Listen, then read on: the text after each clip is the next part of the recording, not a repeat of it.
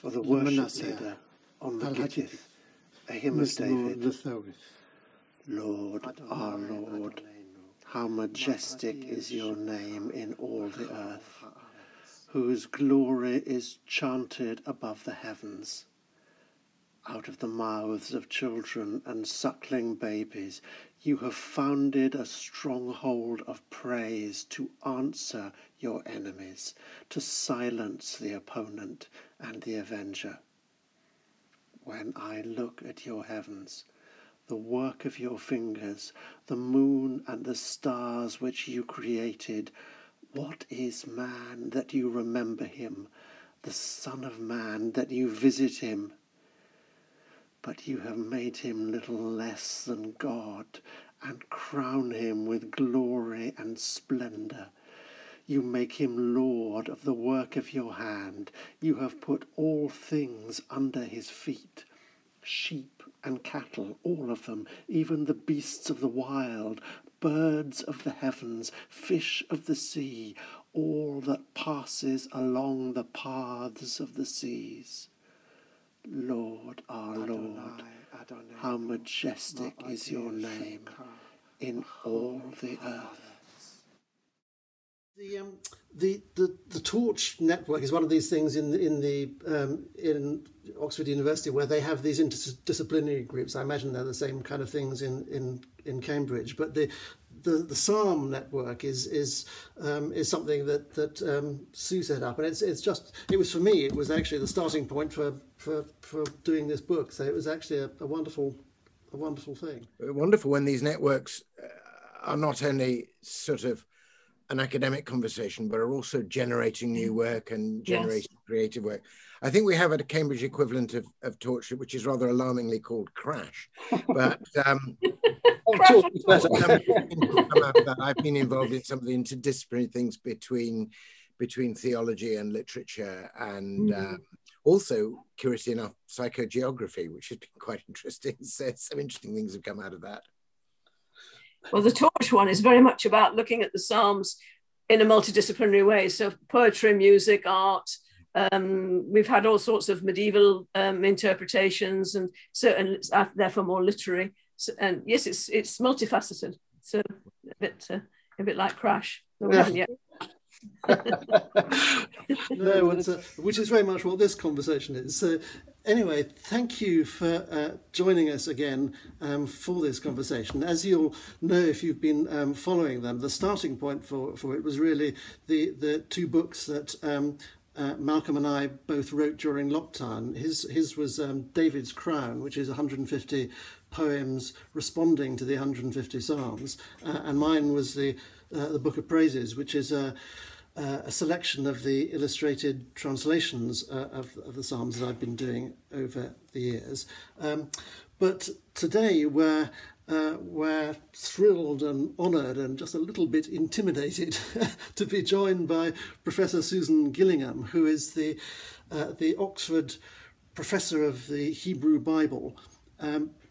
And as you heard, was very much instrumental in starting the Psalms network here in Oxford, but also has had a long-standing research interest in the Psalms, and in particular in what's called the reception history of the Psalms, the way the Psalms have been received and understood and interpreted in different cultures over the centuries. This is one of her previous books. She's actually been writing a whole multi-volume series on interpreting this Psalms. This is Psalms 1 and 2, and you can see, I just opened some of the wonderful illustrations of the great history of the illuminated Psalms, which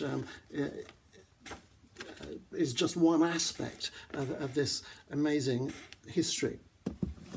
So, Sue, I wonder if perhaps you could start by just telling us a little bit about how this kind of reception history enriches our understanding of Psalms, and particularly perhaps in relationship to Psalm 8, which we're talking about today. I think it's easiest if I just centre on one particular thing, which is really the Jewish and Christian interpretations, i.e. the trajectories which both go in very different directions and occasionally come together. And that can be whether it's in commentary or in much later in Jewish tradition, of course, in music and art. But certainly, as far as Psalm 8 goes, what is fascinating about this particular psalm is that Jewish readings have almost steadfastly seen it as a psalm about creation, which is what it seems to be at first sight. It really is about, God who created the starry heavens and humans and animals and so on. What you have in Christian tradition is it becomes a psalm about, quote, salvation or redemption.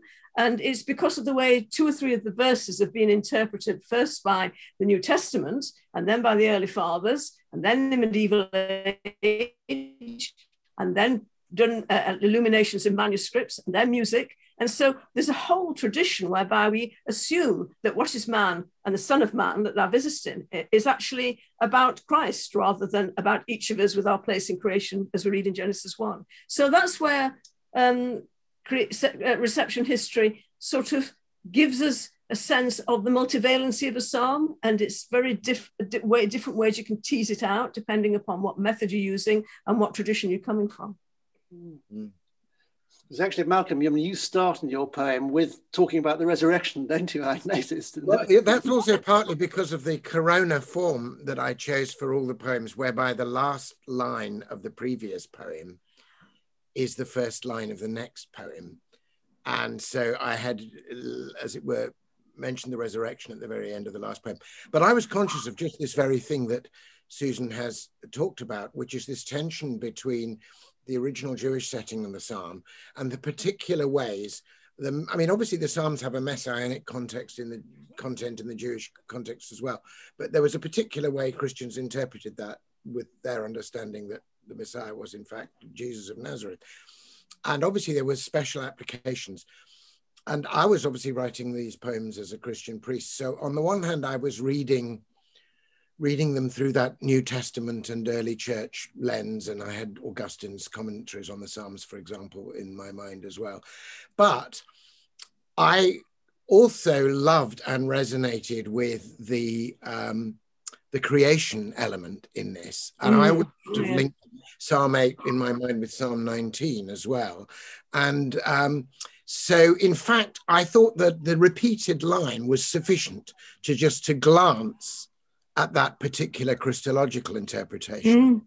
And then in the rest of the poem, I really looked at the idea that paying attention to nature itself was a way of discerning or listening to the activity of God.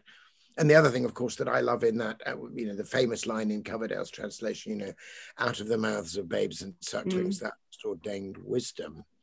So the poem became really about looking for a glimmering of light from God in places you might not expect. Yes, up in the starry heavens and out, but also in infants. And I added the elderly as well. I was looking at this idea of God speaking in myriad voices from myriad places and yet being the one God. Interesting you chose the last verse of one poem, the last part of one poem begins the beginning of the other, because this is, Psalm 8 couldn't be more apt, because Psalm 7 ends with, I'll praise to the name of the Lord, the Most High. And Psalm 8 is exactly that hymn of praise, which we're anticipating. And Psalm 9 begins, I'll give thanks, to the Lord in the whole heart and praise the name of the God. So Psalm 8 comes really neatly sounded. Well, that's very good. Yes, I noticed that when I was doing, I chose this form which John Donne had originally used in a little set called La Corona. And it's a corona in the sense that because the last line of one is the first line of the next, then the final line of the last one is the first line of the first. So it's a corona. And obviously I chose that because we were in the corona crisis. But the other thing reason why I chose it is that reciting the Psalms as they're given in the prayer book translation that I was using at Coverdale, they're allotted to certain days and you recite them in the offices. And sometimes the connections are wonderful and lucid and you can see why you've moved from one psalm to another. And sometimes the connections are just jolting and, and I felt the spiritual exercise was as much to be found in wrestling with the transitions from one psalm to another as they were in considering the psalms individually. And so I wanted to make my sequence very much about the transitions. Yes, and if we're talking about Psalm 8 again, it's really interesting to see how you have this alternation of a morning psalm, evening psalm, morning psalm, evening psalm, working from Psalms 3 to 7. and then ending with day by day, I give you thanks. And then Psalm 8 is the evening psalm. You know, you're giving praise to God who made the stars. And then it stops, the sequence stops. So there's a really interesting sort of build up as you get to Psalm 8 within the way the Psalms and the Psalter are brought together. Yeah, I mean, in the original Coverdale Psalter, as it was then set in the Book of Common Prayer, you're still on day one because you do quite a few, and it's the evening. Yes. Oh, for the good old days where you got through the Psalter in a week. Yeah. Yes, no, I'm doing it at the moment. I mean, it does have this lovely. I mean, Malcolm was talking about this sort of verse about the infants and the sort of suckling babies, which is an extraordinary verse, really. I mean, you don't know quite where that's sort of coming from, but obviously that is the verse that actually Jesus quotes in the New Testament. When I just love this bit of the story, and I hadn't always noticed it when he was coming into Jerusalem, and the children seem to have followed him into the temple and are sort of shouting, "Hosanna, the Son of David!" And the temple authorities try and quiet them, and he quotes this verse about from the lips of children you've ordained praise, and it's just this wonderful connection, isn't it, between the heavens and the tiny children and things, which is, I mean, in my illustration that I used very much, I had in mind I think it was Newton who talks about himself as just before he died, he said that he was like he often thought of himself as a little boy playing on the seashore, just picking up the most beautiful shell, while the whole ocean of God's truth lay undiscovered before him. And so, in fact, that was a quotation from Augustine. Augustine says that. I didn't know that. When a single person tries to conceive the mind of God, they're like a child playing on the shore. Is that right? And it's picked up again by Wordsworth in the intimations of immortality. Though inland far we be, our hearts up in the shore. Yes, it's interesting. His use in the Palm Sunday episode is the psalm is all about, in the psalm itself, it's all about how the weak confound the strong. The voices of children and the vulnerable. Then you have the silence of the enemy and the avenger. So you have the noisy religious leaders' opposition to Jesus, and the simple, innocent praise of the children who really don't know all that it's about, but certainly do it in good faith. And I think that's why the psalm is so poignant. Absolutely. And it segues to the idea that if they tried to silence the children, the stones themselves would cry out, which is again the kind. I think it's just the stones of the temple. I think it's all the voice of nature itself speaking. Yeah. There's some lovely illuminated psalters, particularly Byzantine ones, where you have next to Psalm 8 the actual entry into Jerusalem. They have Jesus riding on the donkey, and it's actually that is the illustration for this psalm. It's read entirely through that lens.